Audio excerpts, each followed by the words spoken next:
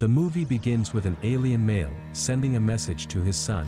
In the message, he explains that a man called Bello battled with another alien called Cherno the Destroyer. Cherno forged some powerful weapons called Wave Eater, and he laid waste to a lot of planets. Bello gathered warriors with the ability to teleport, and they attacked Cherno. This resulted in Cherno's ship crashing into Earth's moon and destroying it in the process. Cherno was able to escape in a pod that pierced Earth's core, and he was trapped there. Earth suffered greatly, and the Galactic Council turned to the civilized universe to help the Earth. Many years after the battle, 3 athletes with the ability to teleport were born on Earth. And the alien tells his son in the message that he guards the most dangerous prisoner in the universe. On Earth, people are seen queuing to fetch water, and the main character Anton is also in the queue. He looks at the art of one of the athletes on the wall, and as he looks, a street lamp falls beside him. He runs into the bush as he tries to escape and sees a lizard. As he jumps off in fear, he hears people talking about him, saying that bad things always happen to him. When he goes to get his water, he says he is trying to get a job today. A female alien who is Cherno's daughter contacts Cherno through a hologram. Cherno tells her that he only has 2 wave eaters left, as that is all he can create, whilst he is trapped in the Earth's core. His daughter tells him that the protogene, which happens to be Anton, didn't activate. She says that anytime he is nearly killed, his blood boils with adrenaline, but it's not enough to activate. Cherno says that he invented the protogene, and in his hands, it will bring a new war to the entire universe. He tells his daughter to stop scaring him and kill him instead. He says that before he dies, the protogene will activate. The next scene shows a group of athletes. The commentator explains that the game is between the Earthlings and the Sarusians, and says that Earth is playing with one player missing because they don't have someone who can teleport to play with them. He also explains the rule of the game, that one team has to kick the ball 5 times before the goal of the opponents will be opened. Then when the ball is kicked into the goal, they win. The Earthlings were able to kick the ball 5 times in the game, and the Sarusians' goal opened. While the game is ongoing, and people seem to be engrossed in the game as they watch from the sky, Anton goes to meet a woman to ask her for a job. The woman tells him to go away, and that she is watching the game. She adds that everybody is watching, and he is distracting. Anton gets annoyed and closes all the windows, and says that they should all be working instead of staring at the sky. But he gets thrown out of the building. The Sarusians score a goal, and they take the lead, making the score 4-3. And the aliens try to pick up the ball, which is revealed to be Cherno's Wave Eater. But Cherno gives them a fight, and he gets control of the Wave Eater, destroying the machines surrounding it. The aliens contact Bello, and he goes to the field of play. He tells the athletes that he's trying to buy time, as they experience technical difficulty. Cherno kills 2 aliens, and the third one manages to get the Wave Eater into the tunnel. The athletes get back to position, as Bello leaves and the game continues. The Earthlings win the game at the end of the day, with Natasha scoring the winning goal. Anton returns home, and he meets his mother lying on the floor. He wakes her up and asks where is her medicine. He finds out that the medicine has finished, and he rushes to the medicine store. He tries to break in, but gets assisted by a girl who happens to be breaking in too. As he takes the medicine he needs, he sees a candy beside him and takes one. The police arrive, and the duo evades them swiftly, giving the police a hard time as the duo are too quick. Along the way, Anton loses his grip and falls through a roof. The police almost catching him, but the girl assists as they bounce off using a tree into a house. They both hide in a little closet, but Anton is unable to keep calm as his voice draws the police towards them. Anton decides to surrender apparently, but looks for an opening which he uses to escape. But unfortunately, he gets jammed by a car, making the medicine pour out gradually on the floor.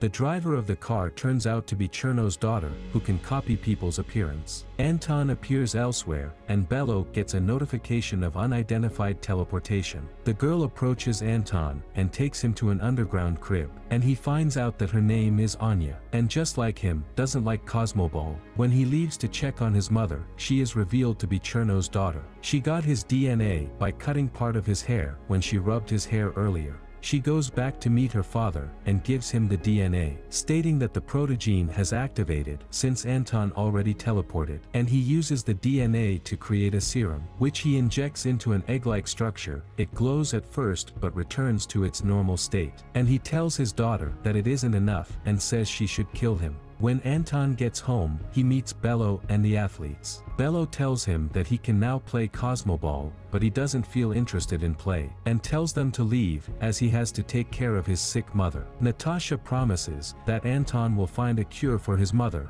if he plays with them, and he accepts. Anton follows them to the stadium and is mind blown by the structure. Bello then takes his blood and uses it to create a droid called Sponix. They tell him that he has to feel a connection with the Sponix before it can say its name. He scares the Sponix off. Then they go to the training ground to teach Anton how to teleport. When he finally gets it, they tell him to kick the ball. And when he does, the ball explodes in just one touch. They were surprised, and they thought it to be a glitch. They also noticed that he used his hands like a goalkeeper. Bello gets notified of the Galactic Council meeting. On his way out, he tells Natasha that there is no way to save his mother, and Anton hears it. In the Galactic Council meeting, Bello tells the other leaders that he is going to save Anton's mother, no matter their decision. Natasha follows Anton home to run some diagnoses on his mother, and Anton's mother tells Natasha that she was pregnant with Anton when the moon was destroyed, and she felt a needle pierce her belly. A boy comes through the window to tell Anton that Anya is looking for him. He goes to her place, and she gives him a sap filled with poison that will poison any plant from the inside. As he hesitates to collect it, Anya turns away, and Anton tries to take it from her. They end up falling on each other. Just when Natasha gets inside the crib, Anya secretly gives the poisonous sap back to him, and he leaves with Natasha. When they get to the stadium, Anton asks Natasha what will happen if Sponix never says its name, and she tells him it would die. The next day, everyone starts to gather at the stadium, and the athletes suit up as they get ready for the match. They leave Anton behind, and Anton drops the poisonous sap in the stadium. Anton joins the others, and they all head to the field of play. When the game starts, Anton doesn't join the team to play, and he just sits on the floor. The other athletes and Bello ask him what's wrong, and he doesn't respond. The fans start to call him a quitter, and Bello stops the gameplay. Bello goes to meet him on the field of play, and Anton tells him that he lied about treating his mother. Natasha shows him a video telling him that his mother is already better. Anton then follows Bello, and they both go to where the remnants of the ball are disposed of. Bello then explains to Anton that the balls they play are wave eaters, and that it is a weapon that is used by Cherno to kill millions. He tells him that these wave eaters cannot be destroyed, but can be discharged after 5 strikes by an athlete with the power of teleportation. He adds that the dandelion in the stadium keeps the fans safe from the wave eater. Anton excuses himself and runs to where he dropped the sap. He sees that the stadium has already been infected, and he tries to inform Bello. Bello tries to freeze the damage, but it breaks through and spreads fast. The game starts already, and the stadium announces an emergency evacuation. While the evacuation takes place, Anton gets hit by Cherno's wave eater while he kicks it. The wave eater is then discharged, and they all congratulate Anton. Anton keeps his Sponix in the stadium and goes to meet Anya. She pours a powder on his face, and he freezes as she turns into her real self. She says her name is Valaya, and that she is responsible for all the bad things happening to him. Sponix breaks free,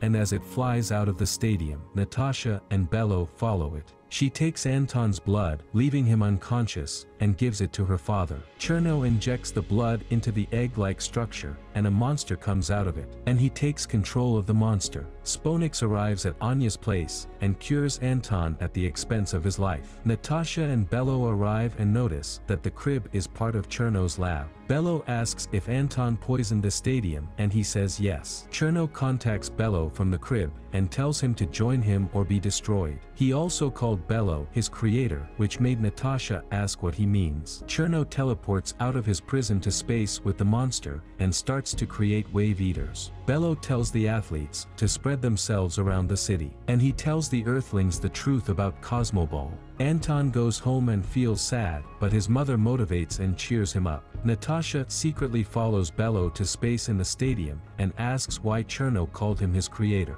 Bello says that he created him and gave him feelings, but the research Cherno made was unsafe, and he banished him. Cherno starts to attack Earth with the wave eaters, and the athletes start to attempt to discharge. The Galactic Councils start to send spaceships to attack Cherno, but he destroys all the ships in a jiffy. Anton tries to wake Spoonex and tells Anton its name, Mowgli. The wave eaters start to hit the earth, destroying a lot of things. And it almost hits some people, but Anton saves them. Fan gets hurt and Pele tells Anton to protect her, so Anton hand Fan over to a policeman. Meanwhile, Anton's mother and a policeman lead the Earthlings to a bunker. Anton tries to kick a wave eater, but unknown two of them approach him. He kicks the first one, but gets hit by the second. Spoonex finds him and they merge. Bello tells Natasha to go back to save everyone on Earth if he doesn't make it back alive. Natasha ignores him and teleports both of them to take on Cherno. Anton goes to kick the wave eaters again, and he discharges them with just one hit. When Natasha and Bello appear on Cherno's ship, Cherno tells Bello that he'd forgotten what he looked like, and Bello transforms into an alien.